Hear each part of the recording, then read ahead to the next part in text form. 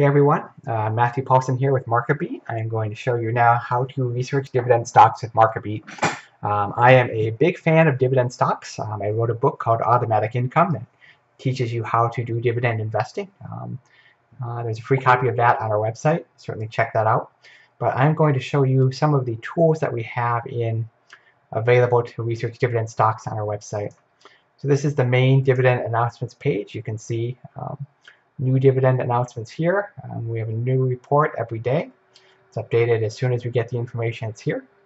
You can filter by country. We've got dividends for the US, Canada, and the United Kingdom.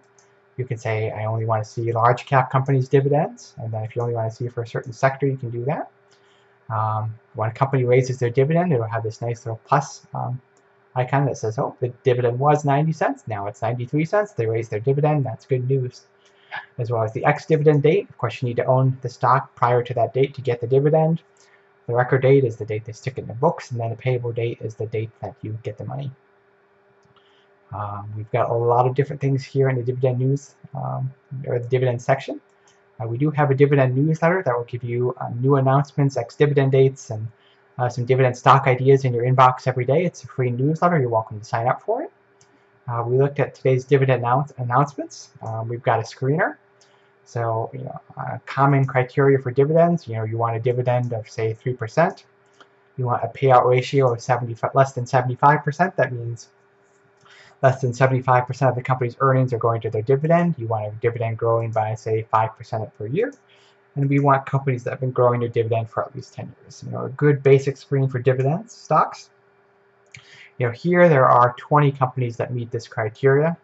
A lot of good dividend payers here, a lot of usual suspects.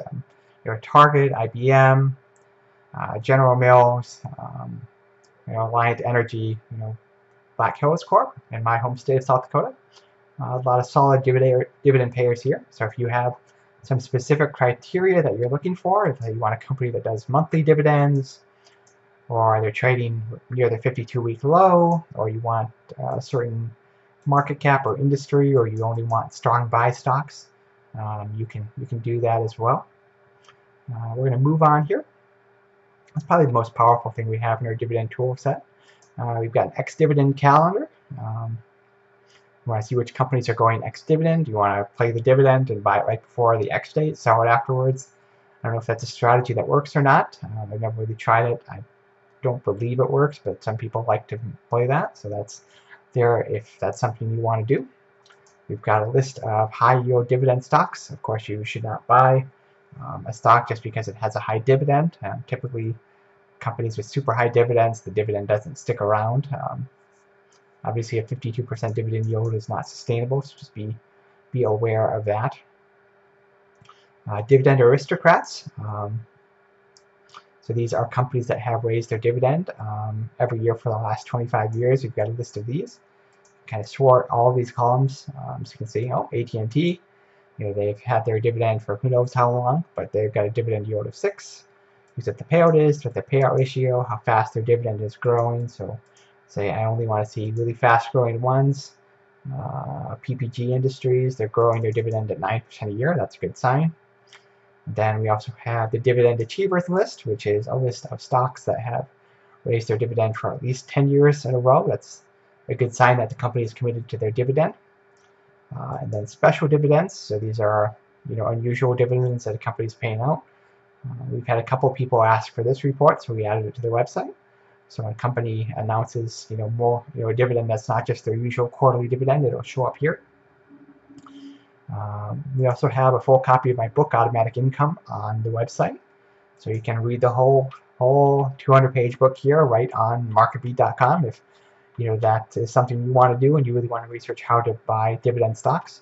You can read the whole book for free on our website. And then if you want a paperback version, that exists. Go to automaticincomebook.com. It should be really cheap. I think it's like $10 for the here's my author page. You can get a paperback for $10, the audiobook for $7.50. Or Amazon actually kicked us off Kindle for this book because we put it on our website for free. They didn't seem to like that. But if you really want the Kindle version, you can scroll down and grab this Wealth Building book bundle. and read it in there. I think it's only like $6, so it's there if you really want to get the Kindle version. But why not just read it for free on our website? So certainly check that out.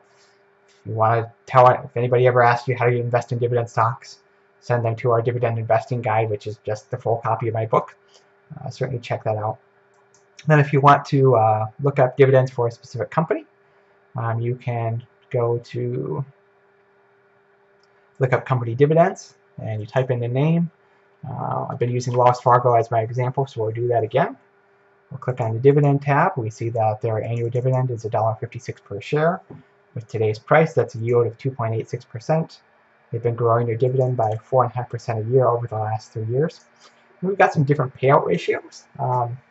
So we have a payout ratio based off the last 12 months of earnings, what analysts think this full year's estimates are going to be for earnings, what it's going to be for next year, and then the one that most dividend investors care about is cash flow. They want to make sure there's sufficient cash flow to cover the dividend, so we make sure that is in there. We show how long the company's been raising their dividend. Wells Fargo has raised their dividends every year since 2012 when they came out of the financial crisis.